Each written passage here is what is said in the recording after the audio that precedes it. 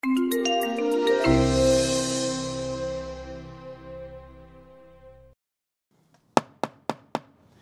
morning, Google. How are you doing? It was very underwhelming. Let's try that again. Good morning, Google. How are you doing? All right, fabulous in the front row. I love it.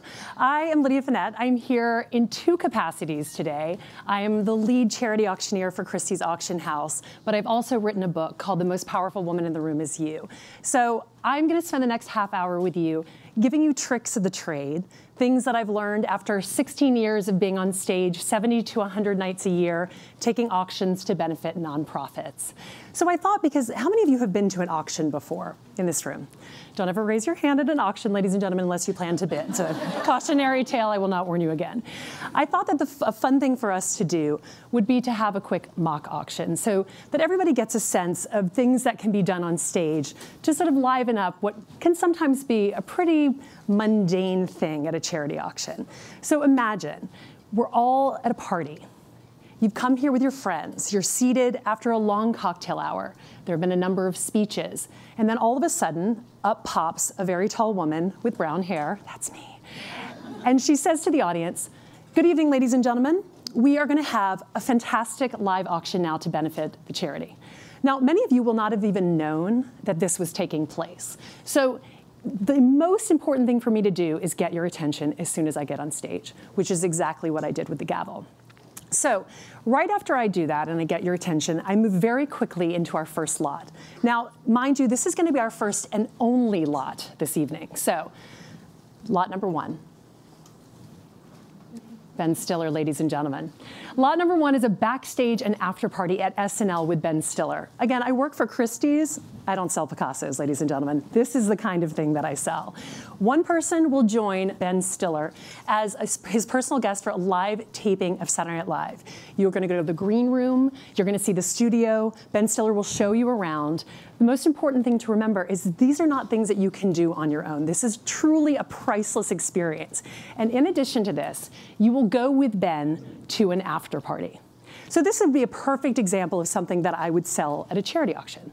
There is no value, literally no value whatsoever. The tickets for SNL are free, you can go. And then obviously going to an after party, unless you plan to go to the bar, is also going to be free as well. So really it is up to the audience to decide how much this is going to go for. So at Christie's, whenever we're assessing artwork, one of the first things that we talk about is who is going to buy this? Or what is the provenance? Where did this come from? Who is our buyer? So in this case, Calhoun is a school in New York City. It's a private school. All of the money that we're raising this evening is going towards a scholarship. So naturally, the parents, who have now had many cocktails, are also excited to give back to the school. So keep that in mind when I ask you this first question. Ladies and gentlemen, we're going to start the auction, but I'd like to see what you guys can do. Can anyone in this room start me off with a number? Any number you want. Remember that I work for Christie's. We did sell a Da Vinci for $400 million last year, so keep the number high. And that's how we would kind of start it out to liven up the crowd. So anyone in the room, we're going to have a mock auction right now. You guys decide where this ends. I know where it ended because I was on stage that night, and you will see where it ended. But I want to see how close you guys get to where we actually ended up. So anyone in the room, start me off with a number. $1,000. I'm sorry, who said that? Out of the black abyss. Ma'am, what is your name? You know, it's funny because I noticed you when you first walked in, and I thought to myself, that is the kind of woman who will be my first bidder in an auction, ladies and gentlemen. Some people had a necklace. I don't know what it was. So we're at $1,000 here. I'll take $2,000 next. Do I have $2,000 in the room? $2,000 has been on my left. Thank you for entering the auction, ma'am. At $2,000 on my left, I'll take a bid of $3,000. Do you guys know how an auction works, right? Oh, here, welcome to the auction, sir, for $3,000 in the back row. At $3,000 here, I'll take a bid of $4,000 next. Remember, we're bidding towards a real number here.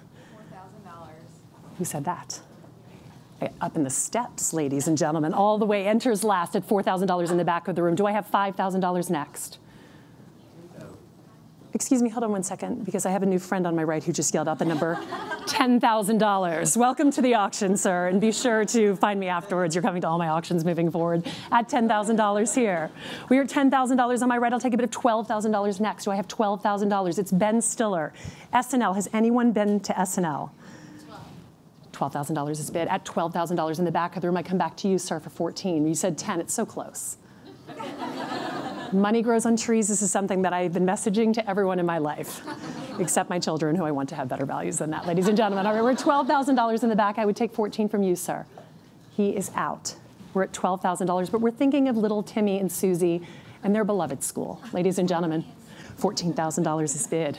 At $14,000, the lady in red, my book cover is pink and red, so I am already a fan. At $14,000 here, I'll take it to $16,000 next. We're at $14,000. $20,000. Who just bid that? $20,000 in the back of the room. This is a room of high rollers. They are clearly overpaying you all. I love it here at Google. At $20,000, like free food overpayment. This place is fantastic. At $20,000 in the back of the room. But how high do we go? This is one person, ladies and gentlemen. Ben Stiller, after party ticket, $20,000 in the back of the room. $30,000 is bid on my left. I like the way you guys roll. We're at $30,000 here. Any advance over $30,000? Going once? 50,000. Jeez. And now we're building a new school, ladies and gentlemen. Goodbye, Calhoun of the past. Hello, Calhoun of the future, at $50,000. But of course, we're in Manhattan, so that would build like a small bathroom. We're at $50,000 in the front of the room. Any advance over $50,000? Someone's listening to a video. I'm clearly not entertaining enough, ma'am. I will come back to you in a bit and try a dance routine for you in the next. We're at $50,000 in the front row. Last chance. Going once. $80,000. So tomorrow, when we finish this auction, ladies and gentlemen, we are at $80,000 in the back. Say 100, it's for the school, why not? $100,000 has been in the front row, and I will end it there because I don't want you all to be broke by the end of this mock auction. We are at $100,000 in the front row. Fantastic bidding to all. Congratulations, ma'am, for your school for $100,000 sold to you. It was definitely not enough applause for one person going to SNL, ladies and gentlemen. So how many of you think that she was close at $100,000? You guys have no answer. Nobody here at Google speaks. Okay, we just type. I'll remember that. All right. I think it's too high. You're right. $27,000. So let me tell you the most important thing that I have learned about selling, ladies and gentlemen. Don't ever cap yourself. Don't ever cap your product. People's perception of what you are worth is sometimes so much higher than what you think it is. When I first started taking auctions, anytime I would get on stage, in the manual, alongside lot number 1, it would have a number for what someone thought something would go for. And interestingly, every single time, the lot would end up right around that number. A couple of years in, I said to someone, why don't we take out the number and just see what happens? They were like, no, it'll go too low. Nobody would ever think it would go that high. Well, let's just try. And so the first time we did it, anything that did not go close to the number that I thought it was going to, I messaged out what the retail value it was. And I had to do that once out of a 10-lot auction. 9 times out of those 10 times, people thought that something was more expensive than it was. And I use this as one of the first life lessons that I talk about when I talk about what I have learned on stage as an auctioneer. Don't ever cap yourself. Remember that anytime you go into any sales pitch, anytime you go into any type of negotiation, you have a number in your mind, and so does the person across from you. And they're probably thinking, oh God, that person's too expensive.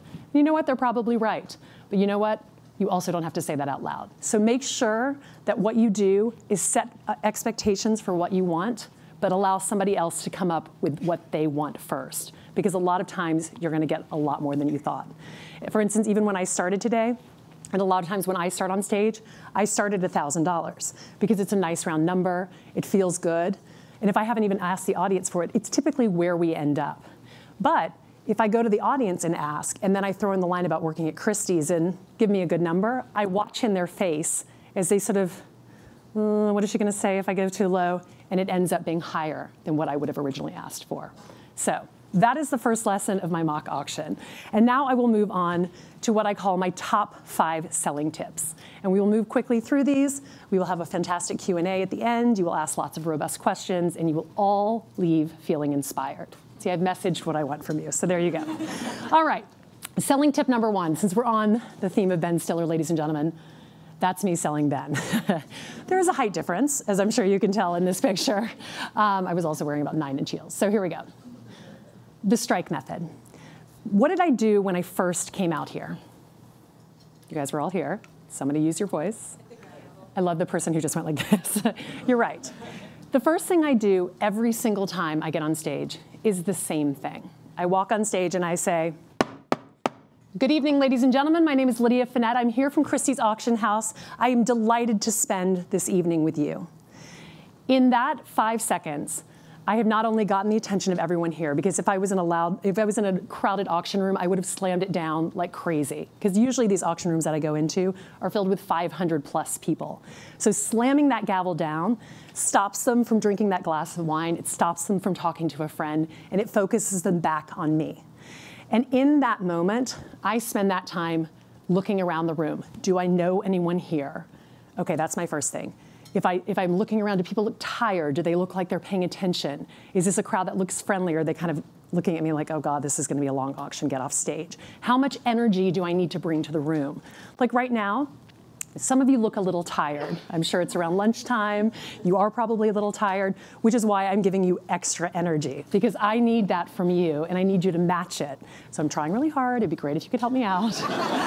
I also throw in jokes along the way because it also snaps you back to attention. People love a good joke. So the strike method for me is something that I use in business as well. Anytime I go into a meeting, much like when I go on stage, I make sure that I have my first line completely embedded in my head. I will never get on stage with nerves because the minute I get on stage, I know exactly what I'm going to say. And that helps me feel like I'm in charge of the room. It helps me feel powerful. And even sometimes when, for instance, I get on stage at Madison Square Garden in front of 6,000 people with Bruce Springsteen waiting in the wings, I think to myself, I could be nervous, but I know what I'm going to say. So every time I go into a sale at work, anytime I'm going into a pitch, any type of negotiation, I always remember to take a pause and have my first line completely embedded in my head. Because that means I'm coming from a point of strength. And I feel like I can communicate effectively because my voice is not wavering. The person across from me is getting the message. And they also feel like I know what I'm talking about. I'm sure we've all been in the meeting when the nervous presenter gets up and their face goes red and they start shaking and they bumble through the first couple of words. It's as uncomfortable being in your shoes in that point because you're like, oh God, please just spit it out. This is so painful to watch, please spit it out. So I always say with a strike method, same thing. Find whatever it is that calms your nerves. Make sure you have that opening line lined up and come from a point of strength. And anytime you forget about it, think of that gavel. It's the same thing. Take a pause. Don't bring a gavel. You will probably get arrested. It's like you cannot get away with a gavel unless you're an auctioneer in a meeting, you guys. But do something that feels authentic to you and bring that into your meeting so you feel like you're coming from a point of strength. My next selling tip, sell as yourself. I became a charity auctioneer for Christie's when I was 24 years old. Everyone I worked with at that point who was an auctioneer for the most part was at least 20 years older than me, and 90% of them were male. And so when I trained to be an auctioneer, you try out kind of like Survivor. You go into a classroom, I teach it now, which is so fun. You walk into a classroom of 20 people, and essentially you're kind of thrown up, and they're like, tell us a story, or just try to sell something. And you watch people do what they do. And there are people who are naturally good at it. There are people that you can train into it. Sometimes it's a combination of both. So in my class, I was in a class, and it was basically me and a bunch of guys, many of whom were already art auctioneers. And that was the only type of auctioneering I had ever seen. So when I went up for my turn, I did exactly what I had seen our 70-year-old amazing auctioneer do when he was selling Picassos. I sold the Ben Stiller lot the way that he sold Picassos, which is very different, ladies and gentlemen. It's very different than the style I have now. It's very different than the style you bring to a crowded cocktail room of people who've been drinking all night. You don't want to sell a puppy at 11 p.m. in the same way that you might sell a Picasso at 8 o'clock in a well-lit sale room. And so the first 5 years after I passed the class, I'd taken so many auctions because I was so young and I had nothing else to do. I just moved to New York. I'm sure if any of you have ever moved to New York without knowing anyone, you know what it's like to just sort of be sitting in your apartment and wishing you were back in college.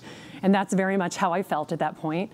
And they would say, well, Lydia, do you want to go to Kansas City. Like, yes, Kansas City sounds amazing. January in Kansas City. Who doesn't want to be in Kansas City in January? Turns out I did not want to be in Kansas City in January. But the point in being there and doing that was I was working on this style constantly.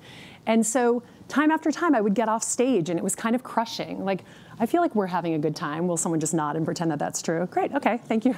Thank you to the 5 of you who are nodding and not sleeping. Thank you very much for that, and those of you who are not on your phones also.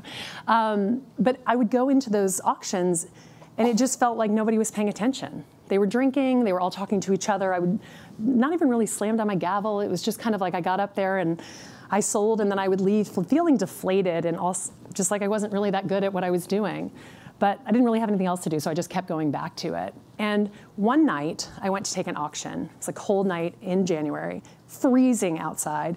I'd been sick the whole day, like flu sick, like really, really ill. And I'd called all of the other auctioneers. This was so long ago, it was like a flip phone. So I called all the other, you guys are like, what's a flip phone? But they did exist, ladies and gentlemen. And no one could take the auction. So I ended up crawling to the Central Park Boathouse where the auction was taking place. And I sat in the chair by the podium, and the adrenaline surge that you get anytime that you're about to get on stage came, but I still felt so badly that it barely came. And all of a sudden I was on stage, and I felt just like a normal me, as opposed to this British auctioneer with a British accent that I also affected, which I think was really unusual because I would be talking and then I would switch into a British accent.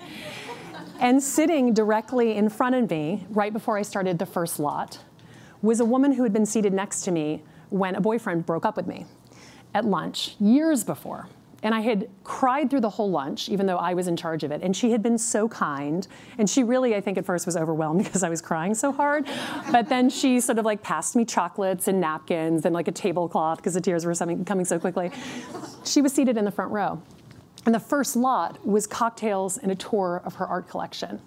And so instead of saying what I would have said if I hadn't been sick all day and felt like I was, playing auctioneer, was, ladies and gentlemen, cocktails at Jennifer's house and, a tour of her art collection. It'll be so lovely. And I said, ladies and gentlemen, lot number 1 is cocktails and a tour of a fabulous art collection. And there is no doubt you're going to have a wonderful time. But more importantly, Jennifer sat next to me at a lunch when I was dumped. Horribly, can you imagine? And she's basically Oprah. So if you are seeing a therapist right now, just cancel your sessions and buy the slot because it will be much cheaper. She'll solve all of your problems in one day. And all of a sudden, I heard a couple of laughs. And all of a sudden, people were actually looking at me and they weren't talking to each other. And so the next slot came up, and it was like the first time that I sort of thought to myself, that's what they meant when they said sell as yourself, like sell authentically. Why am I pretending that I'm somebody that I'm not? At this point, I was sort of in my late 20s. And so it was something about Mexico, and I talked about how I'd gone to Senior Frogs in college and how there was something about a Girls Gone Wild waiver that I very intelligently did not sign at the last minute. But unfortunately, this wasn't going to be your experience because you were going to be staying in a luxury villa. And a man literally turned his chair around. And I remember thinking, okay, now I've got it. Now I get this. Sell as myself. Sell with my personality. Use a sense of humor. Make this interesting and fun. This isn't a Picasso. I'm selling something that nobody really wants. But how do I get... I'm selling something that everybody wants, ladies and gentlemen, always. But my point is that I'm selling for charity. It doesn't have to be me selling as an art auctioneer. So make it lively, make it fun. And I bring that even into the way that I sell for Christie's now. I run all of the partnerships for Christie's globally. And when I go into meetings, I don't walk in there and pretend that I'm some hard-charging salesperson. I get to know the person across the table. I spend a little time trying to find common themes. And then I start the sales pitch once I understand what they want out of the entire sales pitch. And so that brings me to my next point. One of the things that I see in selling, the biggest mistake I see in selling, especially in this day and age, is the elevator pitch. An elevator pitch only works when someone is trying to check a box. If you are in a sales call or a sales meeting, spend a couple of minutes getting to know the person across the table or on the other line. And I don't mean the false, like, how are you doing? How was your day? I mean, ask them what they want before you tell them what you have. Your first question to someone should not be, let me tell you what I've got to sell you. It should be, I'd love to hear a little bit about your business. What are you guys doing? What's new and interesting to you? I love that you're nodding so much, sir. I feel like you are also going to be at all of my auctions moving forward, a man who says yes to everything. It's fantastic. But I do mean that every time I go in and just start charging into what we have that Christie's can offer, I watch people's eyes glaze over. Because I'm speaking a language that they don't understand. I need to speak to them in their language. Why do you think I threw out the first lot to you guys? Because I needed to understand where your head was and what you felt comfortable with. If I came out here and I said, the Calhoun thing, we're going to start that at $10,000, everybody here would have been like, oh my God. But because someone in the audience started it with her beautiful necklace at $1,000, it felt comfortable for everyone. And that's what sales is about. It's about listening, and it's about being a two-way conversation. And once you have that information, that's when you weave your sales pitch back into the pitch at large. So I always tell a story about going to do a sales pitch once. We had this amazing collection of Monets that we wanted to send to China. And I walked into a bank that I'd worked with on a number of art projects in earlier years. And I said to the woman exactly what I said to you. She's the new chief marketing officer. They had a new CEO.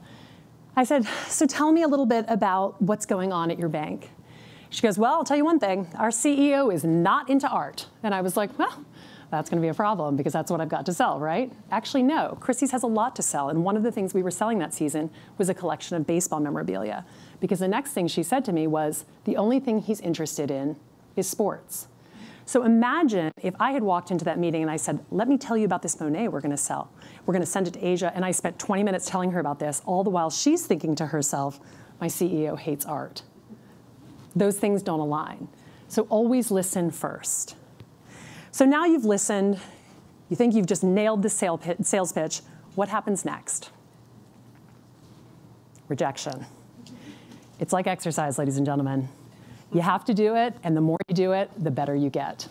Doesn't always feel good, don't always want to do it, but it is like exercise. And the more times you get rejected, the better you will be at being rejected. I feel like this is something that we all do to ourselves. We try to protect our children from exercise. There have been so many articles in the New York Times written about snowplow parents and helicopter parenting, and I've worked with enough people over the course of my career to tell you that it is true. People fear rejection, and then they don't ask for things, and they end up getting nothing. I feel like I am primed for rejection because I stand on stage and there's always someone rejecting me. There's always an underbidder who comes back to me and says no, right? So every night, if I'm selling 5 lots, I'm gonna get rejected 5 times because 5 times someone is gonna tell me no. And typically what I say to them is, well, sir, I'm sorry you weren't coming in at $20,000, but now we know you have $20,000 to spend on a different lot tonight. And that's how I deal with my underbidder. Rejection in any shape of your life, and I talk about this a lot in the book, starts at a very early age. Many of us went through it. I played on 3 teams in middle school, volleyball, basketball, and track, that never won a game in 4 years. I am not exaggerating, 4 years. And we thought we were gonna win every single time, like be clear. In our basketball team, we had 6 players and we would lose 52-6. And that was even with the other team not raising their hands, but we didn't have offense and we didn't have defense and we didn't really know what we were doing, so it was just a total joke the whole time. What it taught me, and what my parents were incredibly good at teaching me, is every single time you go back in and you give it your all. After every game sitting front row, and how painful would that be to watch your child, for 4 years, watch every game lose? Front row, my parents would say to me, you know what? I think next time's gonna be the time. And I'd be like, I think you're right. I talked to a lady at a call center at one of these sort of town hall meetings, and she said to me, you know what, I worked at a call center and I was rejected over 10,000 times. She's like, I like to think that I'm bulletproof. And I think about that all the time. Rejection doesn't feel good. It doesn't feel good for anyone, but the more you ask for things, the more you're gonna get. I say to my team, come into my office and ask me for something you know you're not gonna get. And hear me say no and realize it's not that bad. It's even easier now with email. All you have to do is press the button. And if you don't wanna do it, get your friend to do it. But it's okay to hear the word no. Take the emotion out of it. It is not emotional, it is business. And rejection is gonna come in every form of your life. Get used to it, celebrate it, make a joke of it, and move on. All right. Last key selling technique. Roadmap your life and follow through. Anything that you wanna do in life, whether it be selling one product, selling yourself, you need to have a roadmap and you want to stick to it. I make roadmaps every single week. I have 3 small children. Just getting through the week feels like I'm navigating through a maze.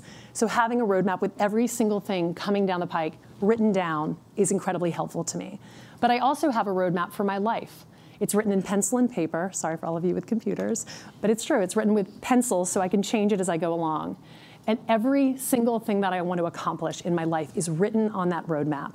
And when I hit it, I check it off. And I also take screenshots and send it to my best friend.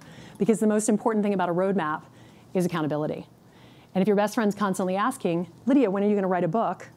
And you haven't done it, passing, you get sick of your best friend, but then you also get sick of hearing yourself do it. I'm going to get around to it. I'm going to get around to it. But you have to know where you're heading in life to be able to sell and to be able to sell yourself. Because if you don't know where you're heading, you can't do the most important thing that comes in selling anything in life, and that is get support around you. You need to surround yourself with people who support you. You need to surround yourself with people who see your vision, and you need to bring people along the way. Because those of us who are left behind, I'm not that person, so I won't say those of us. The people who are left behind are eager and desperate for somebody to show them how to get there. And if you have figured out your roadmap and you are heading in the right direction, bring other people with you. I saw it all over, like that's what a Googler would do. So you guys already know this, it's part of your corporate culture. But I say to everyone, even with the book, like, buy the book, but then give it to somebody else. Give it to somebody who needs this book, who isn't inspired and isn't motivated and hasn't created their roadmap, because they can't see clearly in front of them what they want. It's the most important thing that you can do in selling, both in business, but also in life. And finally, this is a bonus, ladies and gentlemen. This is the 6th. It's not a selling technique. It's just something that I say to my team all the time. And you probably have heard this before, but I do love this phrase. Be the CEO of your own company. It doesn't matter if you're an assistant. It doesn't matter if you're CEO. Be proud of what you do. And if you are not in a job that you love, but you need a paycheck, stay in that job and find something else that fulfills you and do it at the same time. We don't live in a world that's defined by borders anymore. You can have a side hustle and bring it into your full-time job and let that be the passion that keeps you going in day after day for a job that's giving you your paycheck. And maybe it becomes so big that you eventually leave. I think that's the whole startup mentality. But I've been in a company for 20 years. I've worked for this, I know you guys are dying inside. Are any of you even 20 years old? I don't know. 2 of you, okay. Honestly, I've been in a company for 20 years, and 10 years ago, I started the department that I now run for the company. And I think if I'd left that company and done something completely different, my experience might have been completely different, but it has been an amazing thing to be in a company that has allowed me to grow a business within a business and also be a charity auctioneer on the side. So be the CEO of your own company, design your own plan, and create the life that you want to live. So thank you all so much for coming. I think I'm out of time. It's exactly 12:30. There will be a Q&A after this. If you guys want to leave, I fully understand that too. We haven't locked the doors, but I would love for you to stay, and I'd love to hear what you have to think. So thank you all very much. Oh. All right. You have to start and end with a gavel, ladies and gentlemen. It makes it more impactful. So as Lydia mentioned, we do have a Q&A coming up. I have a couple of questions about the book. Hi, I'm Reena Jana. I lead product and business inclusion strategy here at Google. And we also have 2 mics, so please queue up and get those questions ready. We also have a Dory, so we have some questions from Googlers around the country and around the world coming for you. Fantastic. First of all, have you ever seen slides in a suit matched in this at this level of perfection? Amazing. My next Google talk will be on branding and marketing, ladies and gentlemen. My hot pink Sharpies that I'll be using to sign my hot pink book are going to be there as well. So. Totally amazing. First of all, just a quick question about the book. It doesn't just have your tips in it. Mm-hmm. There are tips from women at the top of their game in a variety of industries, from a real diversity of cultures, from Mina Garcia, who's the editor-in-chief of Elle, to Sarah Kate Ellis, who's the CEO of GLAAD, Deborah Roberts, ABC journalist, from a variety of backgrounds. So why was that so important to you to have this spectrum of communities represented? Well, when we first started talking about including case studies in the book, I started to think about one thing that my editor had said to me very early on, which was, you're writing this book, you work for Christie's, but you're writing this book for everyone. It's not just for women, it's not just for men, it's really for everyone who is looking for this kind of advice. And the case studies for me were an opportunity to showcase a variety of different people, cross-industry, but also, it's amazing to see what Martha Stewart has done. She's at the top of her industry. Everyone knows exactly who she is. But it's also amazing to see a small business owner who's built something on her own and is killing it in her industry. And success looks different for everyone. So I wanted people to open the book and say, that's someone that I could see myself being. Mm-hmm. Because I think we hear this all the time now, that what we're looking for in life are role models. People need people that they look up to who are doing things that are interesting and dynamic that they could eventually do. And so by giving them a breadth of women cross-industry at different levels of success, but powerful in their own right, I hope to do that. Yeah, super inspiring.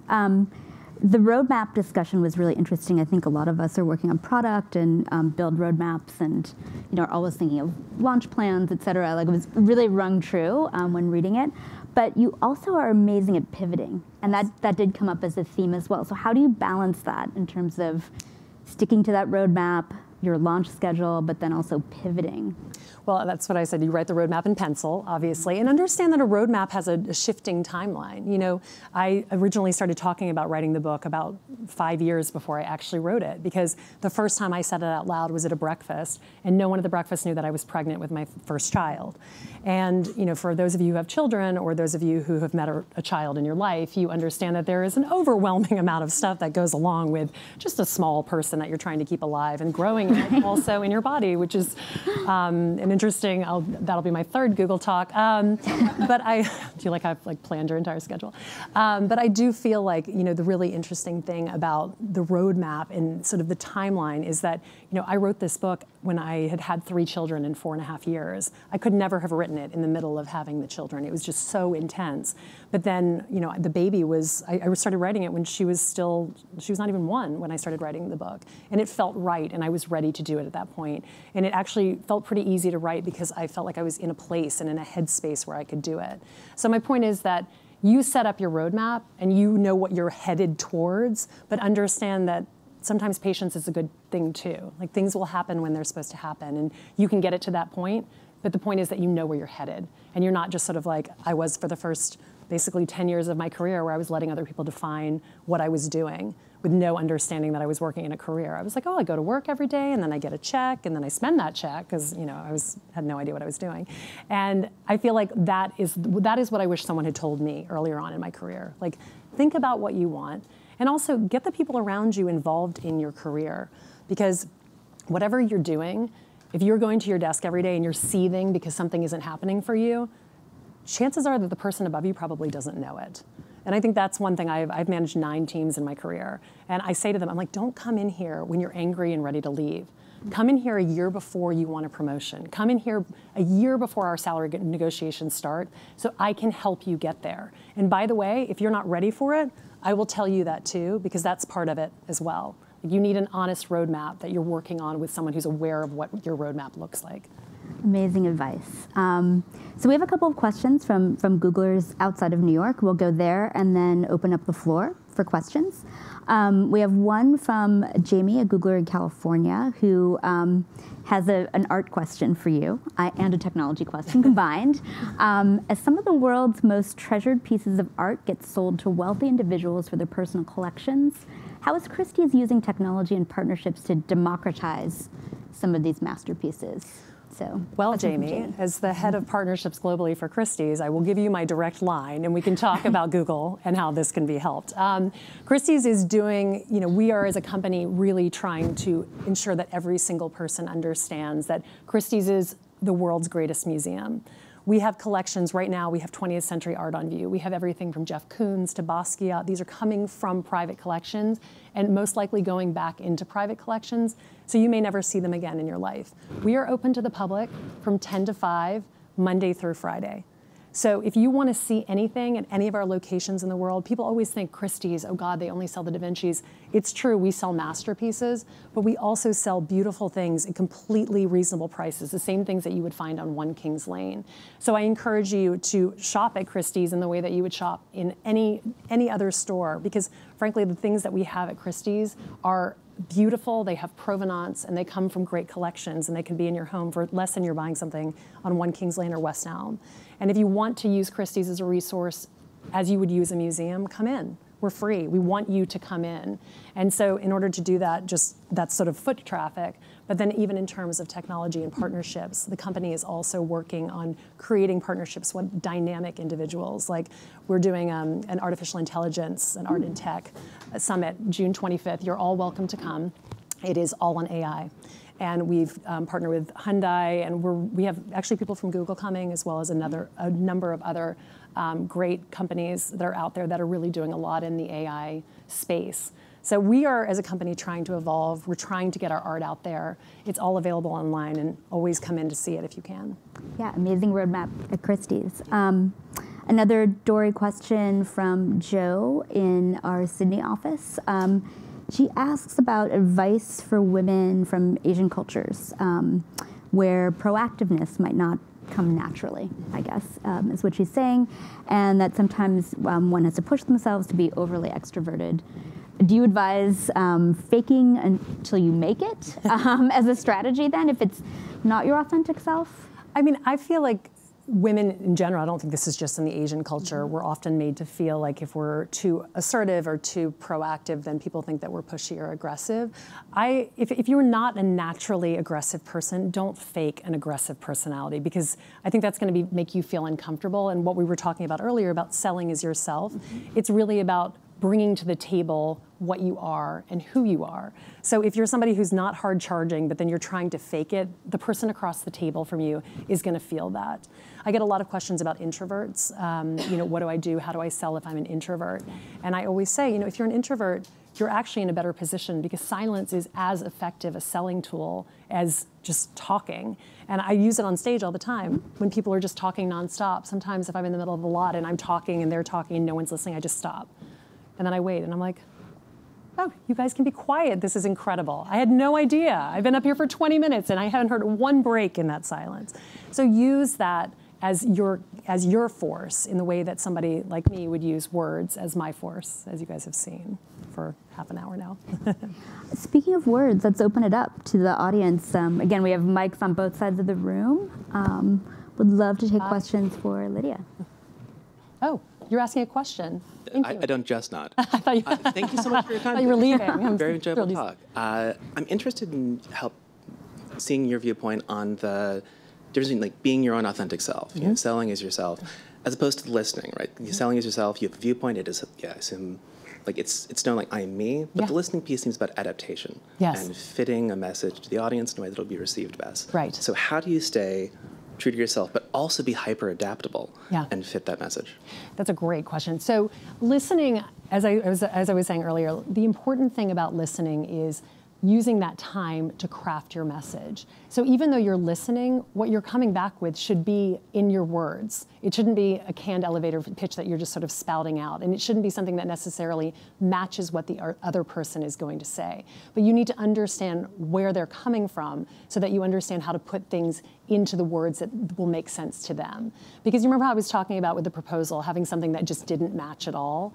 It's the same with even the way that you're approaching someone when you go in there. If you go in and they're talking about something that you have absolutely no interest in, you can say that and you can be authentic about that and you can come back with what you have to sell.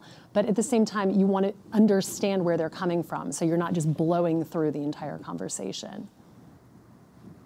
All right. Nice. Not a yes and a thumbs up. Thank you. How about this side of the room? Hi. Hi. Very interesting talk, and I like all the jokes and everything. It's kind of splashy and it's keep coming, and it's I enjoy it. But the only thing is so I don't think I can think as fast as you do, and also speak as fast as practice. You do. So when you negotiate or communicate with someone else, do you have any suggestion for people like me? If I cannot speak in the future, speak faster or think faster, but then if it's a relatively slow pace, how do you still keep the conversation going and get what you want, and it's like that?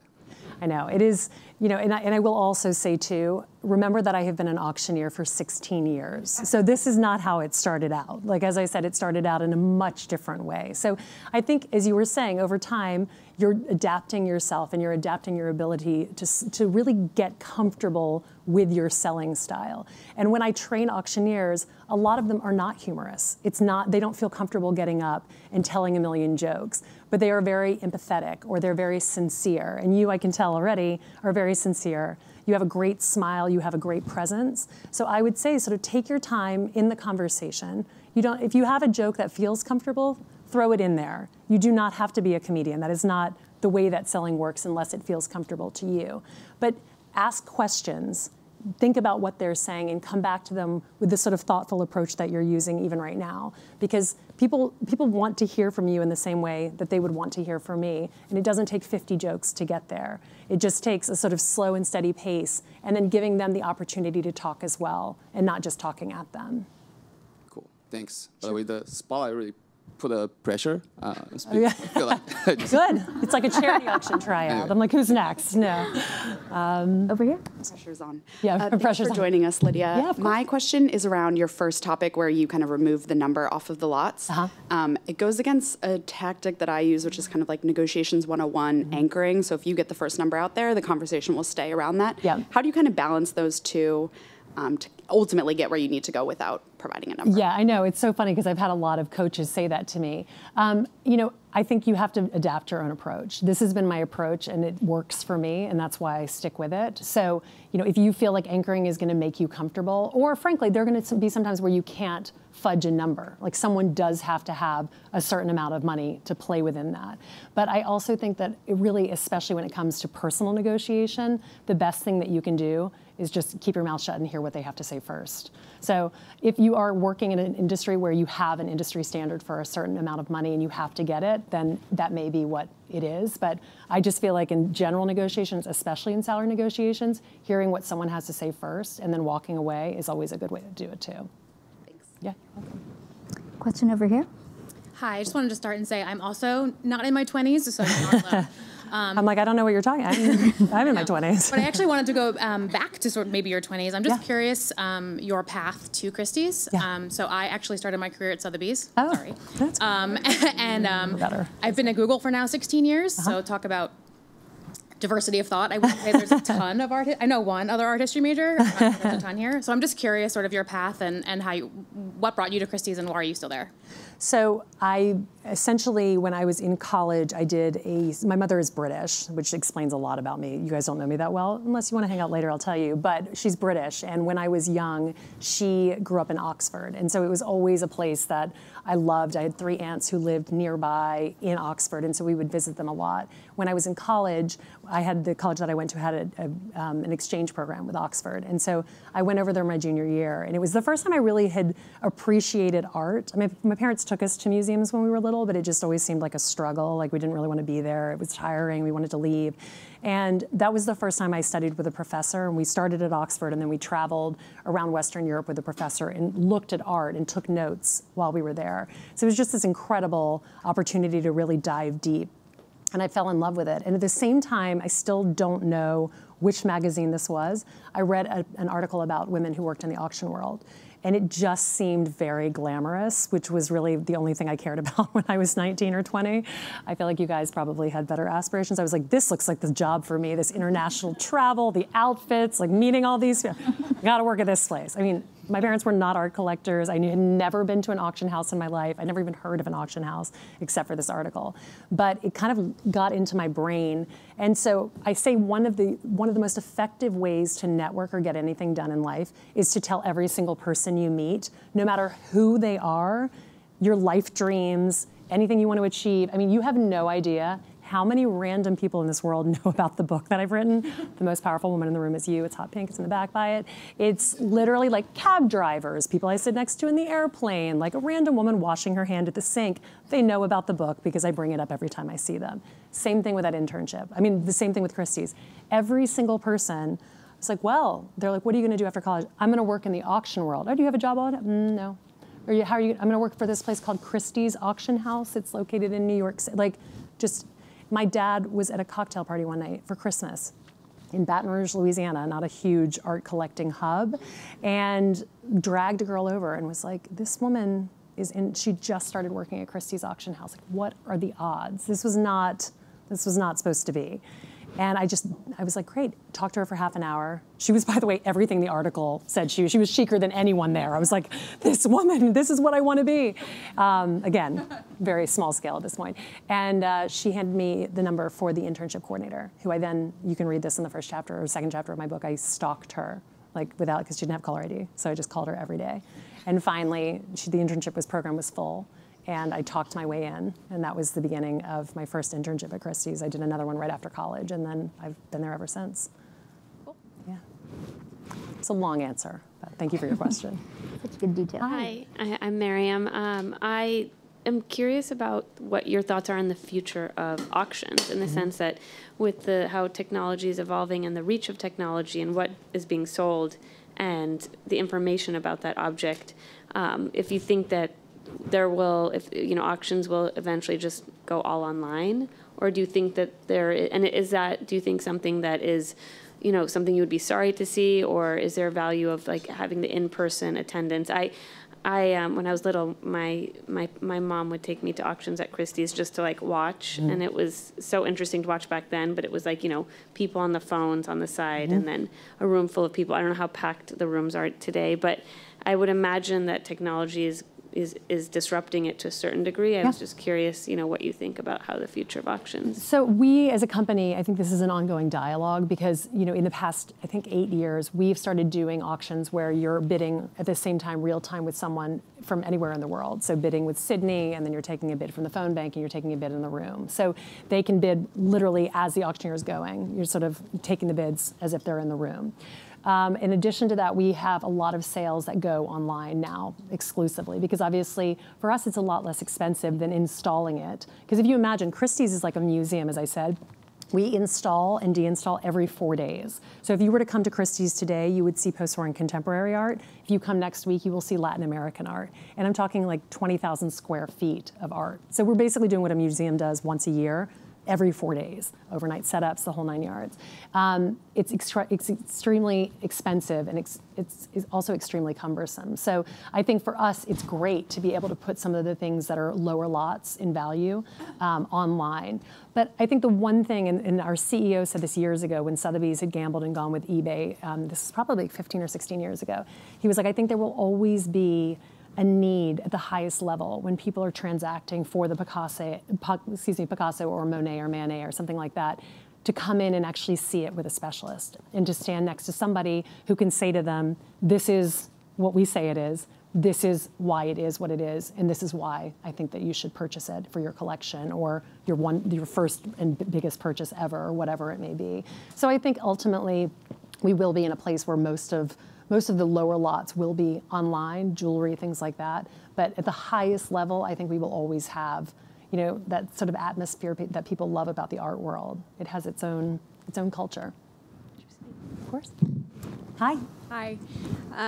I really loved what you shared about writing down your roadmap, and also writing it in pencil, as somebody who also writes in pencil. I wanted to see if you would be willing to share some things that you had on your roadmap that you'd erased, and how you made that decision, and then also any other items on your roadmap for the future. So in my roadmap, before I started strategic partnerships for Christie's, which happened when I was 10 years into my career, I wanted to be the global head of events for Christie's. That was really my aim. I don't know why I always wanted a global takeover, but that for some reason was always something that I was interested in, the global takeover. So I had really pitched this idea of global head of events many times, and that was on my roadmap. And there just was no appetite for it internally. They were like, we don't need a global head of events. We need them regionally. We don't need one person who can sort of unify this strategy for us. That was on my roadmap, and that definitely came off. I mean, at one point, I'd explored other career paths, like maybe I leave Christie's, maybe I do something. So those were sort of little branches. They didn't really actually ever end up being anything that was interesting, but those were on there. I have a lot more on my roadmap, by the way. I'm planning to live until I'm 120, so I'm just a third of the way there, in case you guys were wondering. But I feel like, it's really, a roadmap for me right now is really what's in front of me more than anything. I don't even really remember what I didn't accomplish as much as what I have to accomplish. Thanks. Sure. And over here. Yes, hi. I like that you brought your computer with you, just in case. Thanks. You mentioned this book is for everyone. I work as a programmer. Would you mind giving me some reason why should I read the book? Oh, I mean, come on. I'm wearing the same color as the color of the book cover. I'm trying hard enough for you. I mean, I think, I will tell you honestly, the book is not written as bullet points and tips. It's written as a story, and I hope that you will see a part of yourself in the story. It's a woman who started in New York when she was 20 and didn't really know exactly where she was headed or what she was going to do, and really stumbled my way through a lot of major rejections and failures along the way, which I feel like I'm very frank about. I talk about finding out that I'm underpaid and going into my boss's office and really pushing to get what I felt I deserved. I talked about, hearing from a colleague, I overheard somebody say in a meeting, actually I didn't overhear it, I was sitting in the meeting, so I should say that again. Lydia is such a self-promoter. She was saying that because she'd heard somebody else at Sotheby's say that about me, and I wanted to die. And I talk about sort of getting to the realization now that self-promotion and being good at promoting yourself is actually a huge part of being successful in life, and believing in yourself and your message and what you can do is also a huge piece of being successful. So the book is a story, but more than anything, I hope it'll inspire you, no matter if you're a man or a woman. I'll tell one quick story. I had a friend who has a daughter who plays the guitar. She's in 3rd grade, and they'd listen to the book on Audible. I read the book on Audible. And she was playing in a concert last week, and she said that her daughter, as they were falling asleep, said to her, "Mom, can we listen to Miss Lydia's book again tomorrow? I want to hear that part on public speaking just one more time." And she said, hand to God, those words came out of her mouth.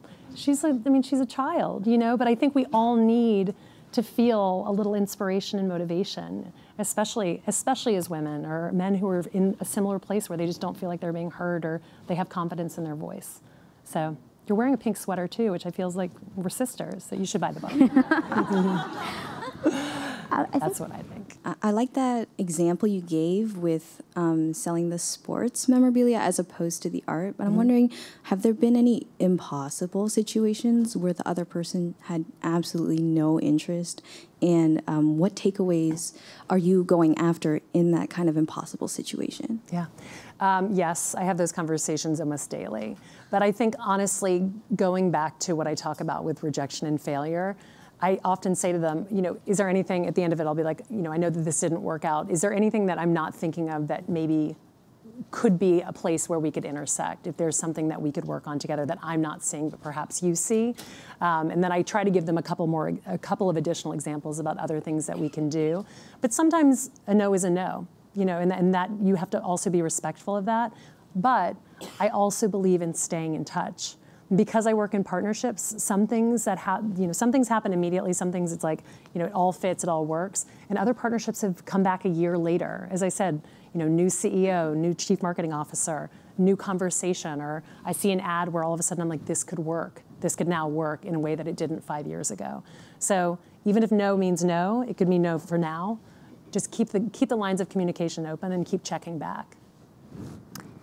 Okay, maybe the last question, and Lydia, you'll be in the back for just a couple of minutes after this last question. You can talk all day, ladies.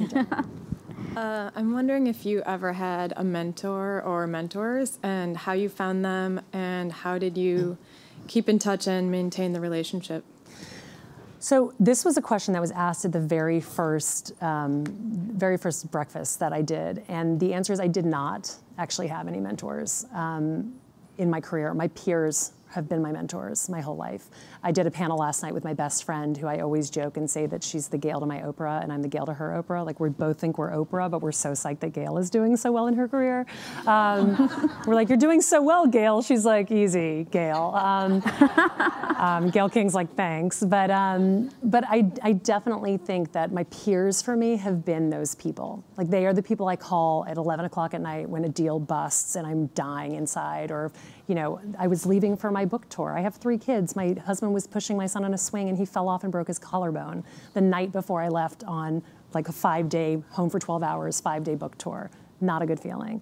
So all of these sort of like people in my life, and all of these people are peers for life, but also for work, and they're the ones I go back to. I just say, like, surround yourself with yes people who you look around and you're like, you're killing it, you need to be in my squad. Like, you're all killing it, let's get this together and move this forward. My last chapter is about a networking breakfast that I talk about putting these just incredible people together with another woman. We didn't know five of the people who came on either side of the table. And it's been one of the most fulfilling things in my life. I've met so many incredible people, and now we cap it at 25 now, because there's so many people who just want to come and meet and be part of it. So, no mentors, but I'm up for mentoring. So I give out my email to anyone. Beware, I will email you back. And make sure you're doing what I told you that you needed to do, or vice versa. Thank you. Lydia, thank you so much for spending this time with us. Thank you guys. Thank you.